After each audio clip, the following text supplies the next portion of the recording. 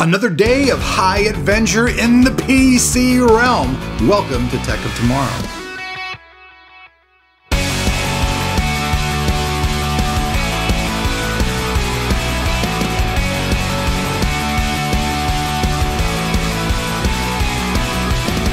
For today's adventure, raise that red and black flag high into the sky because you AMD fans, this is something you're going to want to check out. Now, like I said previously in the videos, we're now working with AMD. We're going to be doing a lot of build with those folks. And those builds involve a lot of killer parts. So the first one we're going to be taking a look at right now, it's from the people over at XFX. Now, I know this video card's been out for a little while, but this thing is a complete, utter beast. This is the R9 295X2 video card. Now this thing's the Hydra Edition, has 8 gigabytes of DDR5 memory, features PowerTune 2.0, and it has 2 GPU processors on board, bringing you twice the power, hence the X2. Now one thing even more awesome about this thing is it comes with its own water cooler. That's right, you don't have to do anything. This thing comes liquid cooled out of the box. So for you enthusiasts out there who want to have your card cooled, this thing's pretty cool because I know a lot of people out there are already using these all-in-one water coolers for their CPU. Well now, if you want to use your GPU, you can just slap this in, you can share the space, man. With that said though, let's jump in and let's take a really closer look at the Hydra Edition of the XFX R9 295X2.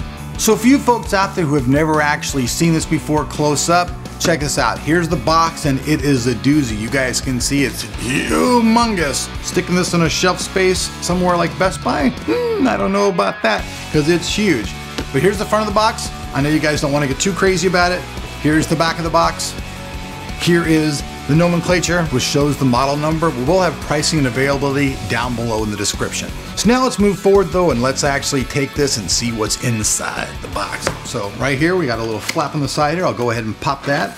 Pop the cap. The box goes down like this, and the cap pops open, and then inside of here, we got all the stuff. So right off the bat, we have the driver CD install guide. This is always something that's made me question, why does somebody need to know how to install a driver off a CD? Like if you don't know how to do that, you really should not be touching the computer. I'm sure you guys agree with that. I think that's kind of a weird thing to include in the box. Then we've got more hardware limited warranty, so more warranty information here. Here's your warranty card. Make sure if you have this card, you send this in so you can get your full warranty. Then we've got the graphics driver CD. I'll use this probably just to initially set it up, but then I'll go and make sure I go over to the AMD website and install the very latest and most current driver because it'll probably be newer than this one. So set that down. They have a little thing about their adapters and connectors, not really important to this whatsoever, just some stuff that you're getting from them. Now, we have screws and nuts here. These things are obviously going to be probably to take off the water cooler and change it or do stuff like that. Also got some additional cabling here. We have main display port to standard display port.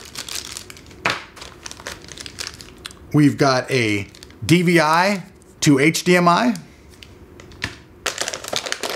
And then we start getting into the real deal, which is this giant size thing here, which is, bear with me folks, I try to pull this out of the box. Because like I said, this whole thing is water cooled. So let's start out, let's pull the card out, kaboom, and right here it says, stop, stop. Make sure you install and connect the card properly. Yes, we realize that. So check it out.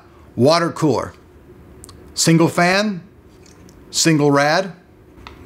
Not bad, right? Looks like it's a nice 140. See the card right here? Beautiful looking card, very clean looking. Has a red fan signifying once again the AMD, and like I said in the beginning of the video, the black and red flag, because that's the total colors for these guys. Now on the side, we can see the Radeon nomenclature right here, stating the card's Radeon. There are 2 stickers up here on top. I'm not going to remove them right now. Well, I guess I can.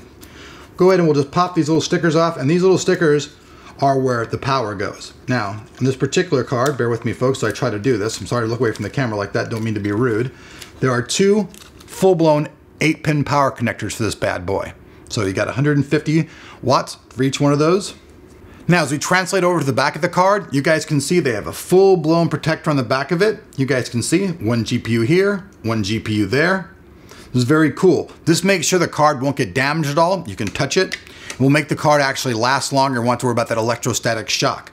On the bottom, we have the Pcie Express 3.0 interface.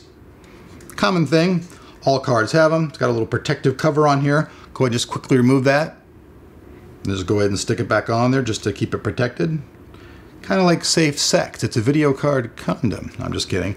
Now in the back, card's pretty cool. 4 main display ports and a single DVI port. Now this thing's gonna be able to pump out maximum Eyefinity stuff. So if you're somebody looking to run multiple monitors, you're looking to run 4K, well then damn it, this is a card you're gonna wanna be seriously looking at. Now obviously for AMD, this is their top of the line bad boy. And we're gonna be comparing it against a lot of other things, including NVIDIA's Titan Z, to show all the comparison difference between the two cards.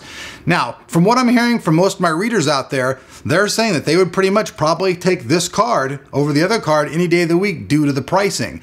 Now this particular card, because it's water cooled and is totally top of line, this card comes to market at about $1,400. It's a little bit pricey, but if you're looking at a Titan Z, you're looking at a card that's almost $4,000. So big savings difference between this and that, less than half even. So that's pretty amazing stuff. We're gonna be taking this card, we're gonna be putting actually 2 of these into the new X99 platform. Usually every build we do a lot of them. We always use NVIDIA cards. This time we're gonna do something a little bit different, and we're gonna put a pair of these bad boys on the X99 platform and bring a system like that to the table as well. So I'm Elric. Thanks for watching Tech of Tomorrow. Like I said before, all of this information will be down there in the description, pricing, availability, all that stuff. So if you're looking to buy one of these for yourself or just want to check out more information, you guys can see that. So thanks for watching Tech of Tomorrow. And last but not least, if you're not subbed and you like what you see, then hey, hit that sub button because we've always got exciting stuff going on for you guys, our fans. Love you. See you guys back here on Tech of Tomorrow.